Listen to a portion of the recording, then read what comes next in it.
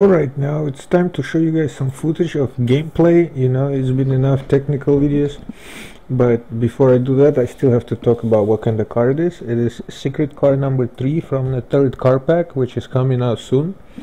It's aimed to be a top fuel drag car with 10,000 horsepower, about 7,500 foot-pound of torque. When it translates to the BMEP values, it has about 2,000 of those, which is pretty crazy, and it still works. The weight is realistic. I gave it 6-gear transmission just for testing. I'm not really sure what kind of transmission do they really use in real life.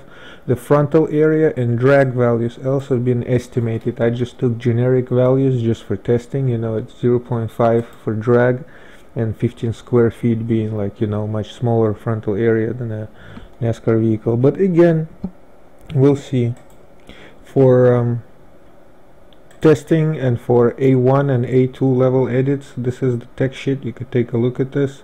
What we're dealing with is pretty much we're aiming at this car right here, but all we got is the engine, which we planted into a stock 2003 NASCAR chassis, which is much shorter. As you can see, this one has a wheelbase of 300 inches and stock NASCAR only has a wheelbase of about 110. Anyway, enough talk. We're gonna go to the Pig's Dragway. Our test car is gonna be silver with no markings or anything. It's gonna be super loud, so I want you to pay attention to the engine. The thing goes super quick and it spins out at any moment. You have to be feather light with the gas. You guys gonna get to play with it pretty soon, maybe in a week or so, maybe sooner than that. But here comes the video. Take a look at how it behaves and what it does, and yeah, just wait till it comes out.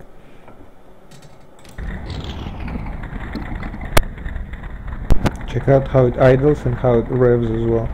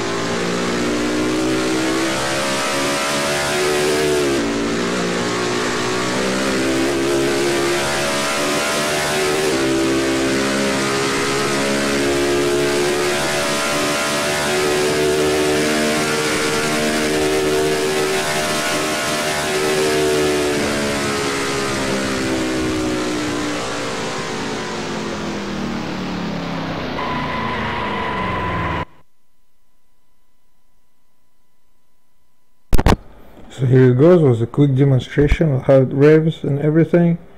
My computer overheats when I record these videos now, probably because I need to change the thermal paste. Anyway, just wait till the car comes out, and this dragster is pretty crazy. I'm sure I'll make a few more videos on it, and it's pretty good base for testing the physics of how powerful it is and what the limits that you could achieve with this. And anyway, I'm gonna stop right there, not to make it too long. I'll make another video regarding this dragster project in the future.